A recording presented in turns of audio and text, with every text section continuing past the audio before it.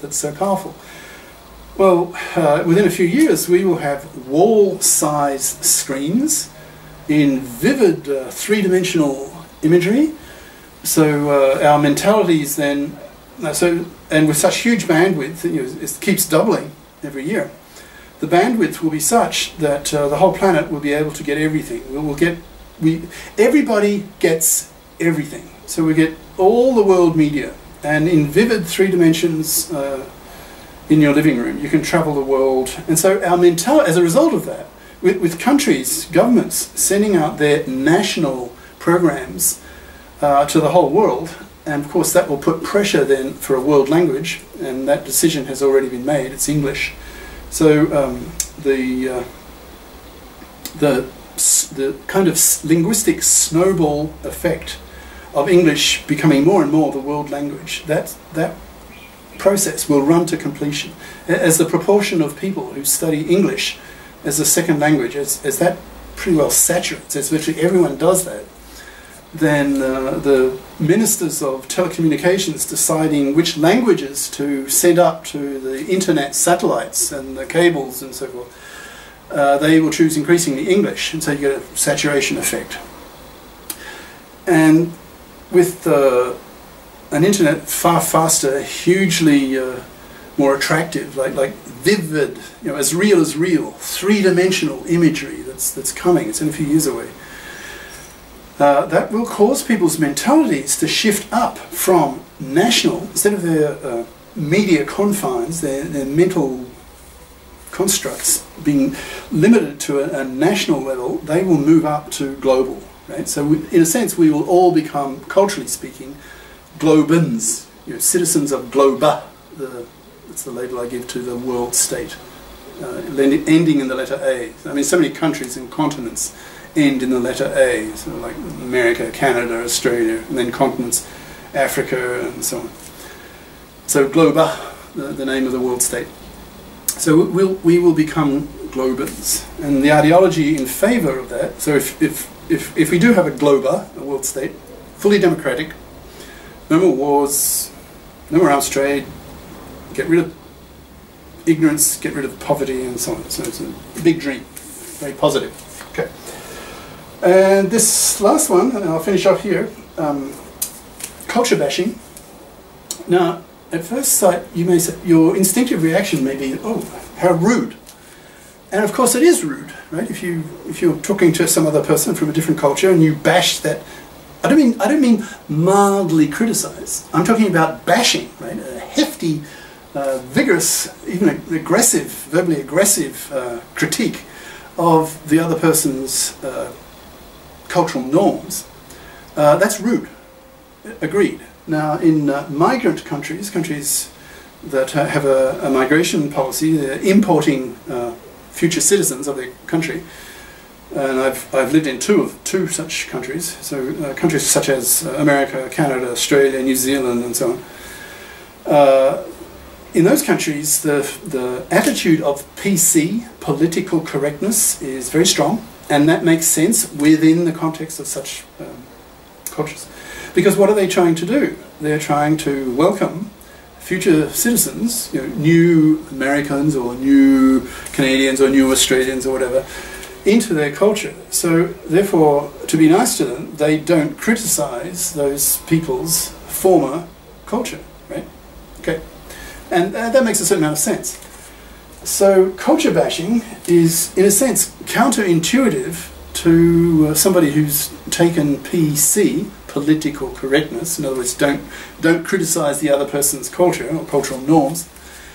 It seems counterintuitive, but if you're a globist and a multi, especially if you're a multi, if you've lived in, by definition, if you've lived in more than one culture, inevitably you will compare and rank the various norms of the two or more cultures that you've lived in. You'll be thinking, oh, this particular custom of my second culture that I've lived in is quite distinctly superior to the equivalent custom in my first culture.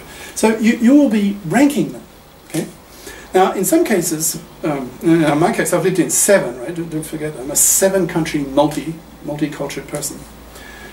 The differences can be so great that with respect to the most, the most superior custom, say you're talking about a particular custom, and you're comparing how people behave relative to that particular custom compared to the equivalent custom in other cultures.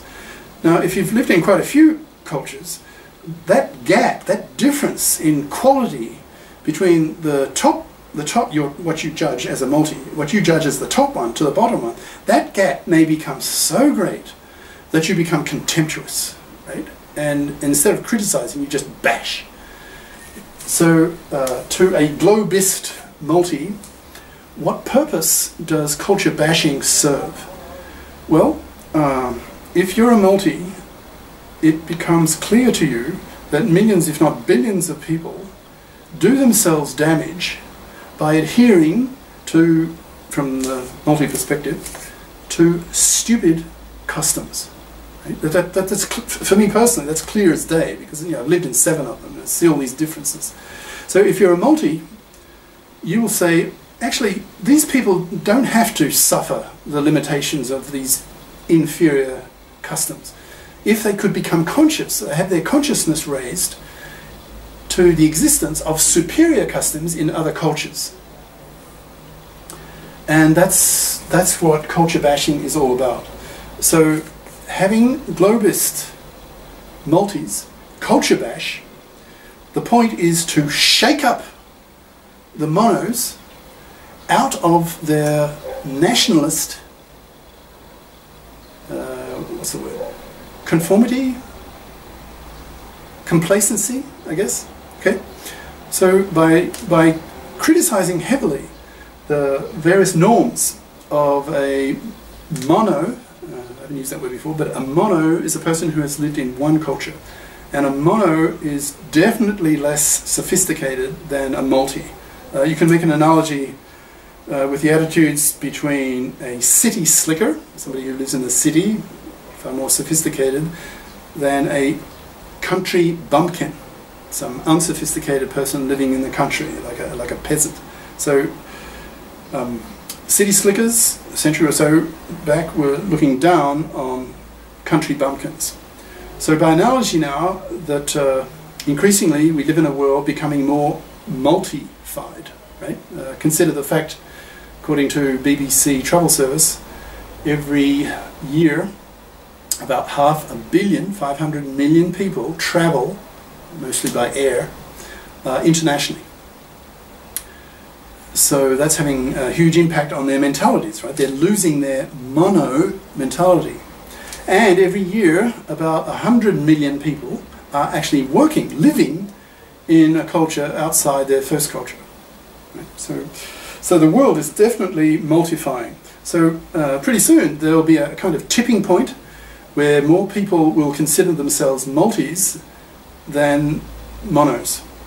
And then increasingly you'll see the phenomenon of the multis pointing the finger at the monos and saying, you are a one-country bumpkin. Right? So this using culture bashing then becomes an essential tool by the multis to scorn the monos, trying to push them into thinking about the possibility of superior customs. So in a sense you could call this attitude of culture bashing by the multis as a kind of almost parental tough love. Now it's painful to the national or nationalist ego of the monos to be culture bashed, but it's for their own good from the point of view of the multis, because if the monos can be made conscious that a particular custom that they're following, that they live by, is actually harmful to them, then if they can be made conscious that there are other customs, from the point of view of the multis, superior customs, then maybe those monos will adapt them, adopt them into their lifestyle and become more multi, and as those monos get richer and travel more, that process will be aided. Well, I think that's more or less it. I hope you have enjoyed this introduction, and I will, from now on, start lecturing at a hefty rate. I'll have to churn them out. We're churning them out, right? If I'm to get through so many. I don't know how realistic it is, hoping over the next decade or two to get through 600 courses, but we'll see. I am expecting to churn them out, and I'll start with the undergrad courses, and then M1, first year masters, M2, PhD 1 and PhD 2, and reach high levels in pure mathematics and math physics, and I hope you find them useful and enjoyable.